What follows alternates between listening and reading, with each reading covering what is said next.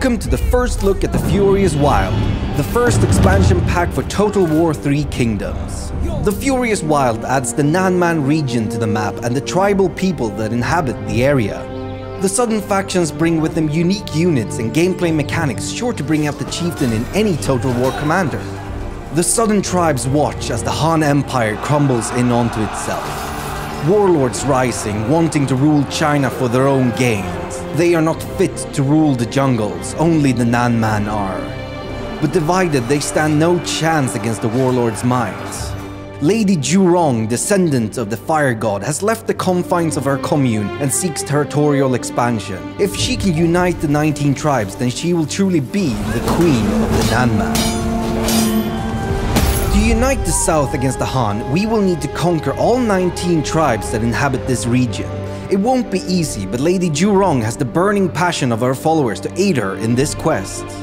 Starting off, we will need to take out the Yunnan tribes to gain greater access into the region. Let's take a look at some of the unique units that will bring about our victory. The first is the Followers of the Flame. They carry burning maces which deal both fire and splash damage, turning their enemies into ash. Here we have the first look at a new unit type, the Animal Handlers. These tiger slingers not only have ranged attacks, but also fight alongside their trained tigers, which can charge into battle, dealing great damage and morale penalties due to their high charge damage and scare traits.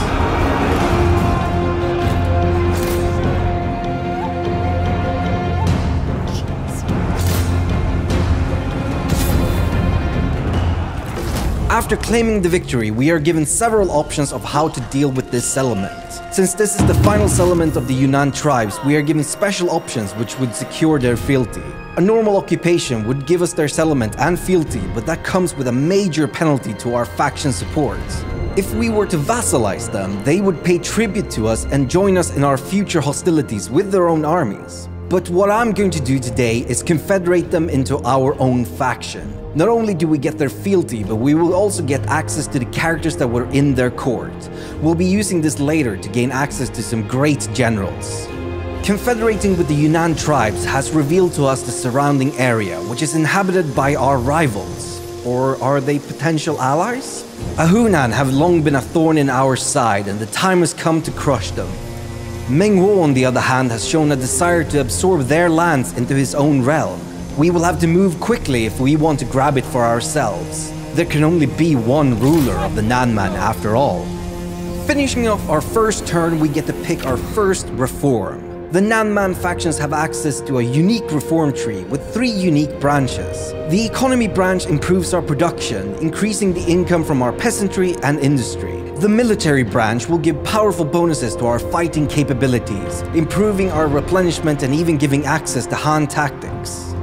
The political branch will change the way we deal with other factions, improving our trade and even giving options to make deals with those who don't dwell in the jungles. Each branch also features mutually exclusive reforms, which at the end will grant bonuses depending on which choices you make. Take these bonuses into account when you're making your decisions. For now, we'll pick elephant taming, which will give us access to an elephant mount for one of our generals.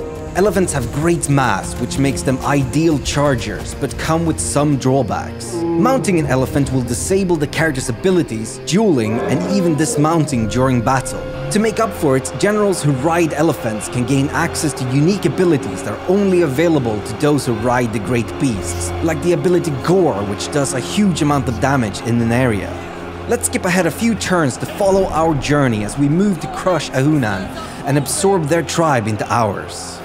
We are now on turn 5 and our army is ready to attack the final settlement of Ahunan. To make sure this battle goes our way, we've activated Lady Zhurong's wildfire ability.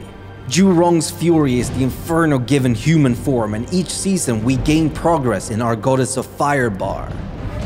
Once maxed out, we can activate the wildfire to invigorate our followers with burning passion and gain powerful bonuses for 8 turns, which vary depending on the season when it's activated.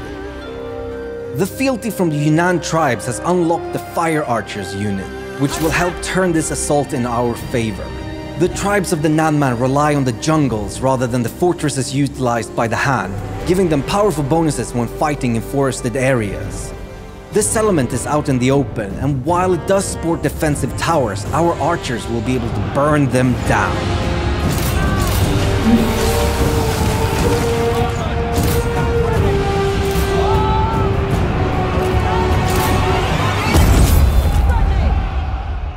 That battle did not go as well as I had hoped, and waiting to replenish our forces will for sure deplete our Goddess of Fire. When it runs out, we will suffer penalties, so extinguishing it early will hopefully allow us to ride them out before we go into battle again. While we're waiting, let's look at what options are available to us.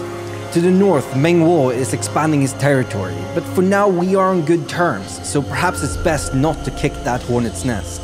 To the west lies the Zhongchang tribes. They're not fond of us and would be an easy conquer, but getting over there would require a long march to the westernmost part of the map. Getting back east to the action would take quite some time.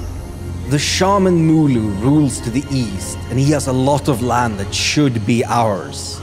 His armies would offer quite a challenge, but the reward would be great. No risk, no reward. And I'm in great luck. Mulu has gone to war with Meng Huo, which emboldens him to trespass into our new lands. Let's start our assault on Mulu right here and now. We're still suffering from burnout, but an opportunity like this does not come often.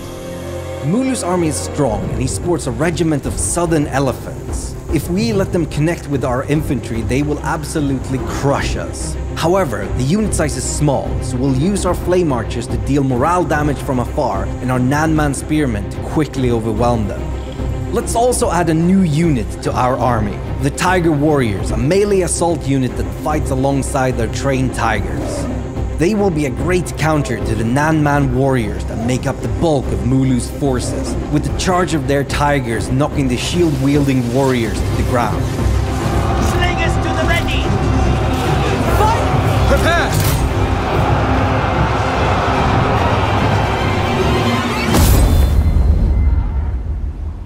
Just this one battle won't be enough to strike Mulu down. If we want to take all of his land and confederate him into our own faction, we'll have to move swiftly. Meng Huo is moving in for the kill, and should he get the final strike, we'll be set back quite a ways.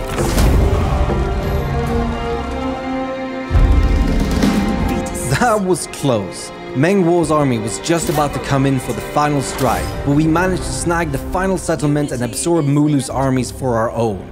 This gives us access to Mulu's war elephants and the shaman himself to help us both in and out of battles. We are now in a great position, but the fighting is far from over. We won't stop until all the Nanman tribes bow down before the Goddess of Fire.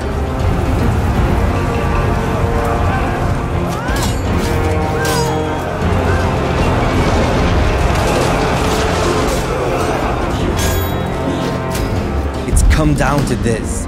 Duosi holds the fealty of the final tribes, and defeating him would finally unite all under one banner. We've gathered the great chieftains who have sworn fealty to us for this final war. Let's march upon King Duosi and take what is ours.